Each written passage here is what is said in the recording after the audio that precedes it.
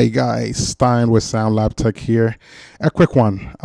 So you ever ran into this problem? You're trying to go to a website, then you get this error message, something along the lines of SSL underscore error underscore bad underscore cert underscore domain, basically telling you that it cannot recognize the certificate, you know, that you are trying to connect to, or that the connection is trying to utilize. So basically it's not resolving to the right certificate, or some error certificate that cannot be recognized.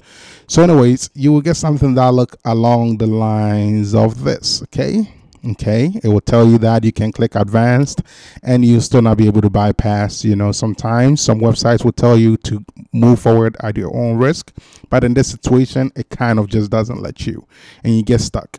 Okay, so there are a few things you can do. I figured out the solution, so I just wanted to run it across to you. So first things first, you're gonna need to go into your settings, okay, and simply type cache, or if you know how to get there, just go to cache. Okay, and when you go to your cache, you want to make sure you clear your cache. Advisably, you can clear your data. If you feel like you don't need it, just go ahead and remove it all, okay, by just clicking, selecting, removing all, okay, and then saving the changes. Okay, save the changes. Then after that, come to clear cache, okay, and go ahead and just make sure that both are checked, and then just clear it. This is more so for Firefox. Okay, great. So once you get that done, okay, I don't think an uninstall is necessary, okay, but what you're gonna need to do is go to add or remove, okay, programs, add or remove programs, okay, and once you get there, okay, so you are gonna get something like this, okay, and what I want you to do is just go ahead and go look for Firefox, okay.